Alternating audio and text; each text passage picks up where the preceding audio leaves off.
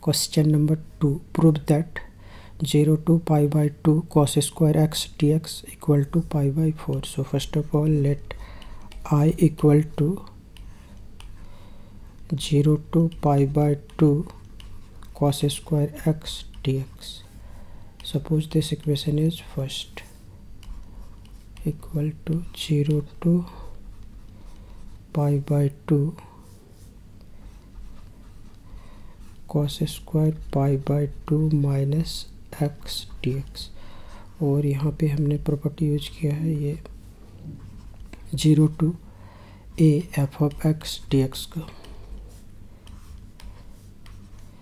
F of A minus x D x.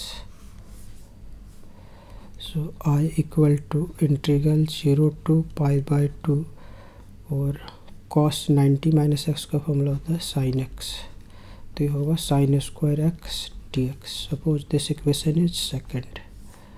Now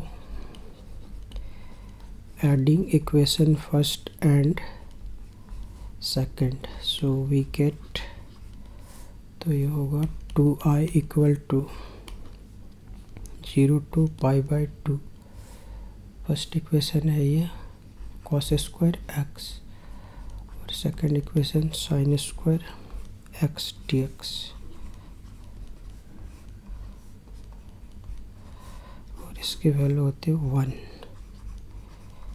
और फिर इसका इंटीग्रेशन डी एक्स का होगा x. So 2i equal to pi by 2 minus 0, so 2i equal to pi by 2, so therefore I equal to pi by 4.